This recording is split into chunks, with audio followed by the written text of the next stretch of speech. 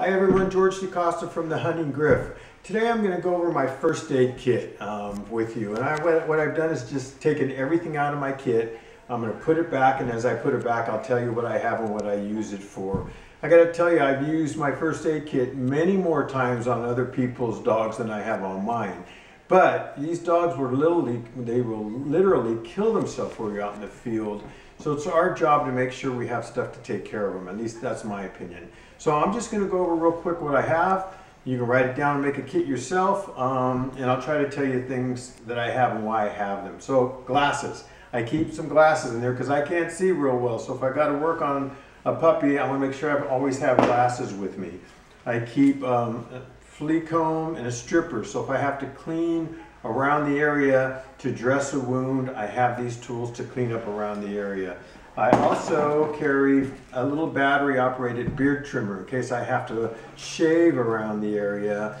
With long haired dogs, sometimes you want to get some of the hair out of there. So I carry this to shave around the area to treat a wound or an abrasion. So if I do have a dog that's cut themselves pretty well, or even a small cut, a few things that I carry. One is I carry Vetericyn pink eye spray. Pink eye means nothing. It's just the stronger solution. A lot of ranchers use this. I use it to flush the wound out and clean it. So I will flush it out really well with this, and then I'll use some gauze to just tap it and dry it out. So this is what I use to flush and clean a wound out, is the Vetericyn pink eye. Now, if I'm out and I'm hunting and it's a small cut and we want to keep hunting the dog, I like to use this stuff here called, I think it's called Corona ointment. See, I don't have my glasses. This is really thick, so if I have a small cut, clean it out, dry it out, I'll just put this right over the cut. It's real thick and we can continue hunting the dog. If I am done for the day, the best results I've had in wound care, and I got away from hydrogen peroxide before because a lot of people say it's not that great, but I'll tell you, I have found that it has done really well with my dogs and other animals. If I'm done for the day, I will flush it out, make sure it's all cleaned out. Then I'll pour some hydrogen peroxide on it, dry it off, and then I'll take Neosporin, which is what my vet recommends, and just put it right over the wound and leave it like that. And I'll do that twice a day. Flush it, clean it with the hydrogen peroxide and Neosporin, and that really seems to do the best for me for helping cuts and abrasions heal up. I carry ear cleaner so I can flush an ear out, get down there and flush it out real well. Put a lot down there. You can feel a dog's ear actually down at the base, feels just like this part of your hand, and just swish it around and flush it again and swish it around. And then I use gauze, so do vets, to put a little gauze down there to dry it out. Obviously, I also use gauze to put over wounds to keep them clean when I'm dealing with the wound, so I carry gauze. I carry vet wrap or Coflex, two sizes for me. This stuff is stretchy and it's really great. If you take care of a wound, dress a wound, put some gauze over it, then you can just wrap this around it. You can wrap it around the whole body, around the leg, whatever, and it's flexible. It works really well to take care of wounds. And what I'll do after I put this on is I'll either use medical tape, but I don't use this much anymore. I like using electrical tape. I'll dress the wound, put the gauze on, put the vet wrap on it, then I'll take some electrical tape and just go up and down on it, electrical tape. And it's flexible. I don't put it on real hard, I just put it on lightly, and it'll flex with the dog. Very easy to cut off too. It's not messy when you cut it off. And speaking of cutting it off, I like to use this type of scissors right here. They've got a little, I don't know, flat spot here. You can get under the tape and under the vet wrap to cut it off when you're changing the dressing. So I use or carry eye wash, obviously, to flush out an eye if you think there's something in there. If you can't get it out with the eye wash or eye flush, what I use, and this is just saline solution, is I use a Q-tip. I'll just pull down the eye, touch the item, and pull it out. And I've done this for lots of dogs, mine and others, to get stuff out while they're hunting. So you can see I carry a lot because I'm giving stuff away. I carry a few different hemostats in my kit.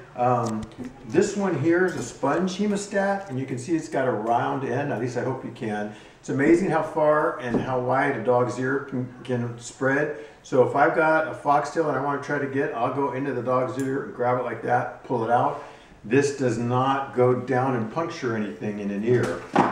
Small hemostats I carry, I get ticks off with this. I might grab a foxtail.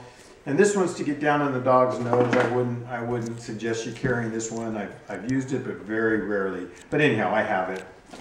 I carry a thermometer. The reason I carry a thermometer is because if a dog's acting funny, I always want to know what the dog's temperature is. So I think it's a great tool to have.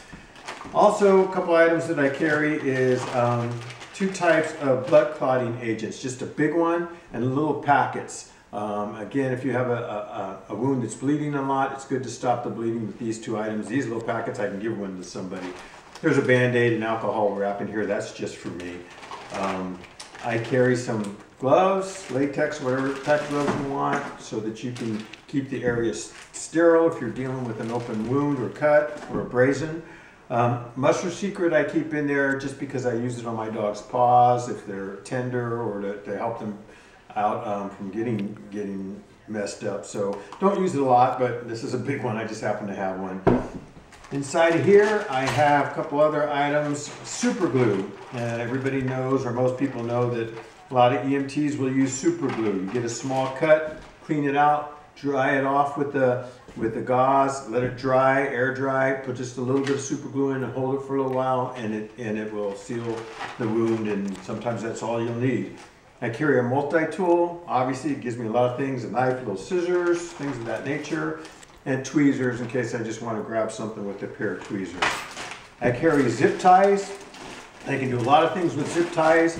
You can make a muzzle out of them, you can make a collar out of them, you can do a splint with them. I use the same thing with my vet wrap, my Coflex. I'll use that for a muzzle and for a splint, things of that nature.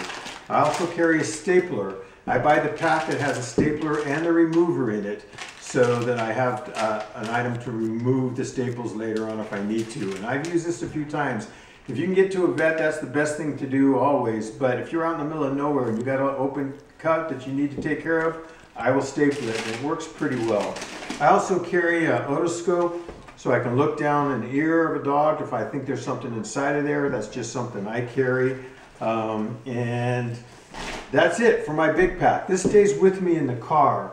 However, when I'm out in the field, I carry a small pack with me, and I'll just go through that real quickly. I carry a whistle because I want to make sure I always have a whistle with me. My dogs listen to the whistle. I carry some gauze, super glue, Q-tips, Coflex or vet wrap, small sponge hemostat and a small regular hemostat, Neosporin, electrical tape, and a small multi-tool. I have this in the field with me at all times, so if there's something I need to address in the field, I've got it there to use it. And then when I get back to the car or in the evening and I need to do something more major, I have this kit with me.